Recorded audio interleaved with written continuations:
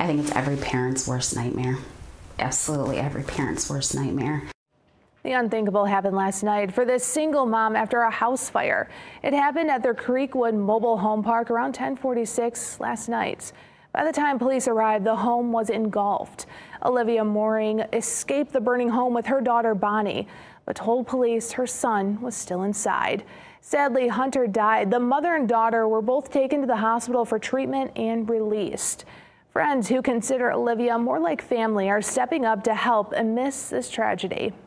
I saw it on the news, and of course my heart went out to the mother. Rebecca Shaw is a longtime friend of Olivia Mourning. They met more than a decade ago through the marching band program at Bendel High School. When Shaw saw a fire happen this morning at the Creekwood Mobile Home Park, she never thought it could be her friend. She texted me and said, "Could you wash my hair?" And I'm thinking, well, she knows it's my day off. But I text and thinking maybe something was going on at Sloan. I said, well, what time? And then she called me and told me, and I was just in shock, completely in shock. Shocked to hear that 13-year-old Hunter was gone. Rebecca describes Hunter as funny. He would come to her for haircuts. Anytime he came in to get his hair cut, he was always like, "It's too long, cut it shorter. I need to see." Hunter was in the Bendel Middle School band. He recently had a concert, and Rebecca says his mom was so proud of him. Olivia's children were high-functioning, cognitively impaired.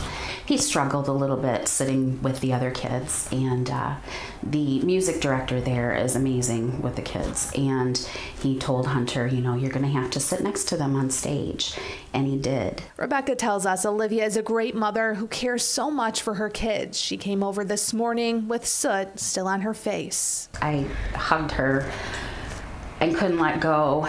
She has a way of pulling people in and just making them family.